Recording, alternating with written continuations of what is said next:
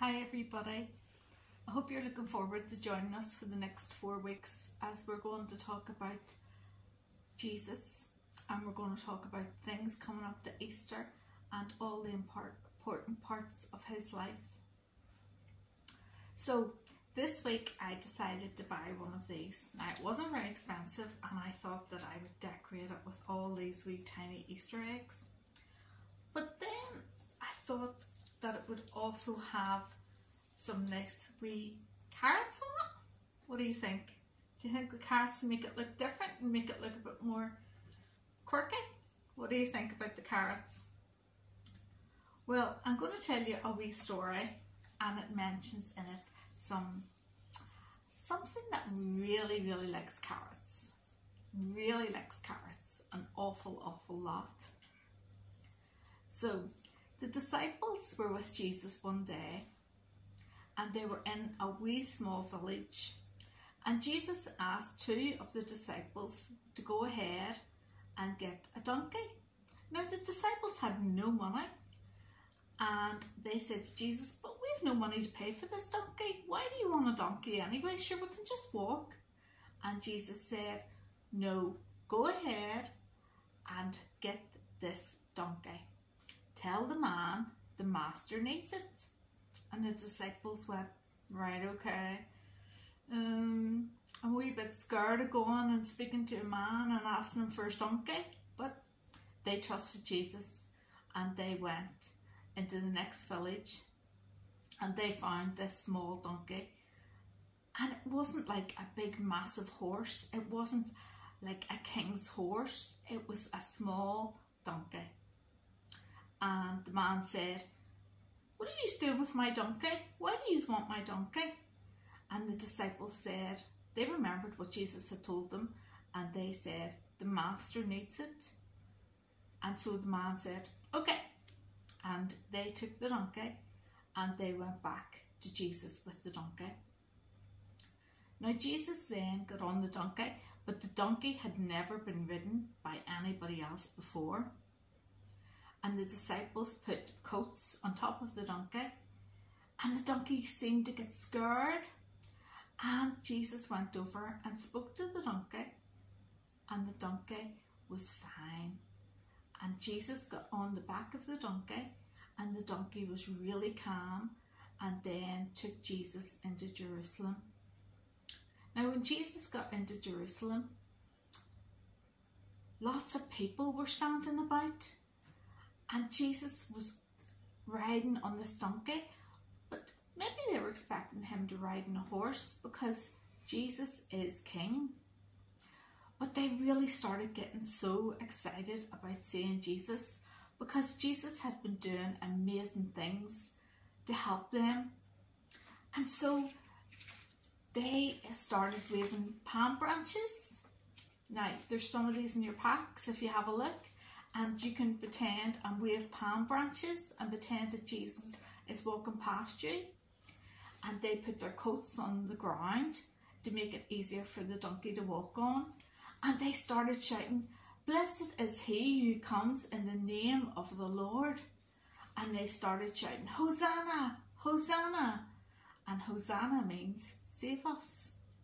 Because remember, Jesus was helping all the people all the time by performing all these great miracles. So Jesus continued riding into Jerusalem, and some Pharisees were there. And the Pharisees didn't like Jesus. They didn't like Jesus because they were jealous of him. They didn't like the fact that Jesus healed some people and that the people really loved Jesus. But they couldn't do anything about it because the people loved Jesus so much. Now they started saying to the people, "Stop shouting, stop shouting, stop saying things to Jesus." And Jesus said, "Stop. If they don't shout their praises to God, if they don't shout their praises like Hosanna, then the stones will start to praise God. The stones will start to speak to Jesus." Now, I would imagine that if the donkey went back the next day, he might have been looking for people. He might have seen a palm branch lying on the ground, or maybe he seen somebody had lost their coat, and all these things still around the place, and he would have remembered how he rode with Jesus on his back into Jerusalem on that day. But there was nobody there. There was just normal people going about. Nobody recognised him as the donkey that had Jesus on his back. Nobody shouted Hosanna. Nobody shouted Son of David. Nobody shouted, blessed is he who comes in the name of the Lord. And I imagine that the donkey would have realised that without Jesus, we are nothing. So in this week's craft, we're going to start, and it's a wee bit like the wreath we did at Christmas, but instead we're going to use a cross. So there's already a cross in your pack, and if not, you can draw one yourself. Now, it's only on a white sheet, and I'm sure that you could do far better than me and colour it in. So what you're going to do first of all is cut your cross out.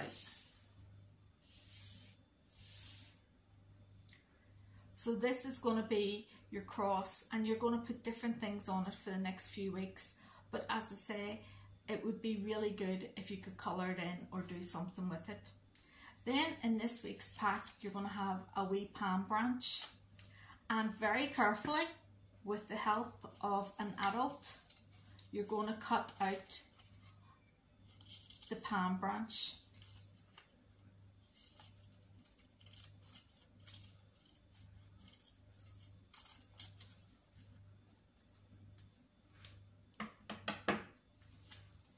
And then you're going to colour this in.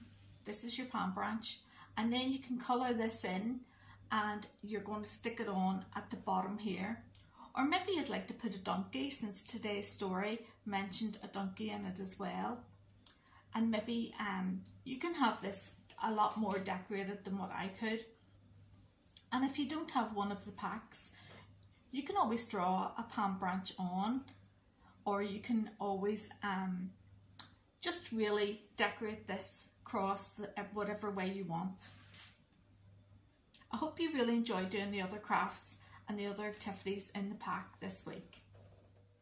Okay, so can we have all the mommies not listening, and can we have just the kids and their daddies or grandparents, please? Right, so we're going to start, and we're going to make our Mother's Day present. So you've all got a card in the pack, and you've also got a bag which has some soil in it. So before you start, you need to put something down over your tabletop, and we're going to actually decorate it first before we put the soil in.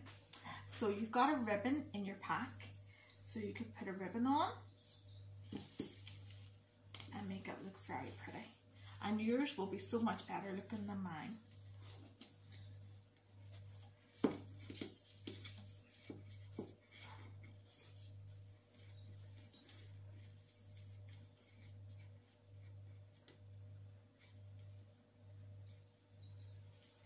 So you can put a nice big bow on, and then you can leave the ends on, or you can cut them off. It's up to you.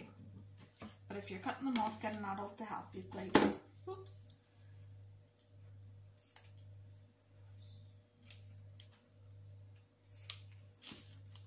Okay. And remember to always be careful with scissors. So then you can decorate your pot whatever way you want. I think I'll put some flowers around the bottom of my pot, but I'm sure that yours are so much nicer looking. And if you don't have a pack, you could maybe draw your mom a lovely picture, or you could maybe make wee vouchers with your dad to say that she gets a cup of tea made by your dad, or that you can make her some breakfast or something like that. You could make all nice wee vouchers and give them to your mum for Mother's Day. Or maybe you could do her a nice colouring in. All those nice things that us mums really love.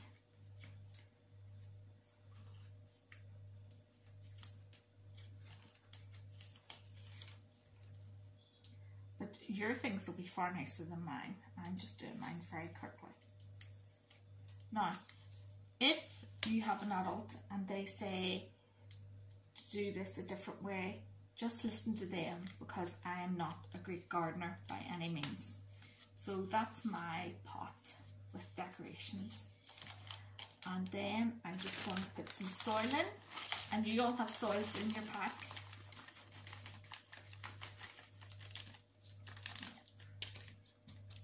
And that's why we use the paper, to keep the table nice and clean.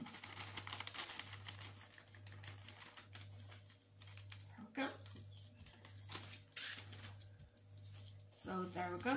And then we're going to put some sunflower seeds in. Now you can't eat these sunflower seeds. These are not the ones that you can eat, so please do not put them in your mouth.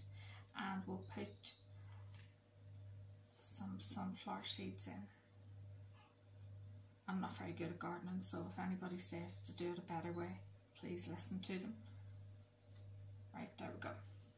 And then, of course, you're going to water it.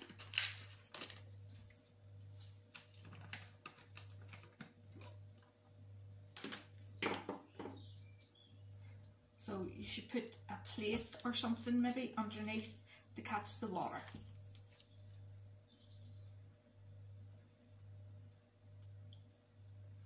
And there we go. And then you can put this in, you can put it outside or you can put it inside, it says. And then whenever it gets bigger, then you can put it outside in your garden or into a pot. So there you go, there's your lovely Mother's Day present, and I hope your mums really enjoy it. And don't forget also to make your mums their card as well. And I haven't shown you how to do that because it's going to be a special card from you, and I've just included everything in your pack. But if you don't have a pack, I'm sure that you will make your mum some amazing things. And please take photographs of you and your mum together with some of her presents and send them in to us. Well, I hope everybody enjoyed doing the activities today and the story. I would really love to see some of the things that you've made or how you've decorated your cross. Don't be doing too much else to it, but because we're going to be adding to it over the next couple of weeks. I hope you've really enjoyed this, as I've enjoyed doing it with you.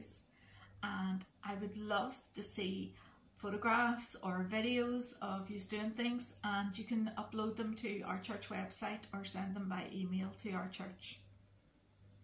Well, we'll just all finish by praying together. Heavenly Father, Lord, we thank you for the Lord Jesus. We thank you that he is the King above all kings. And we thank you, Lord, for the donkey as well that carried him on his back. And we just pray, Lord, that you will just be with all the boys and girls as they watch this story and as they listen about you. And we pray, Lord, that you will just help them to learn that we can't do anything without you, Lord, that we need you at all times.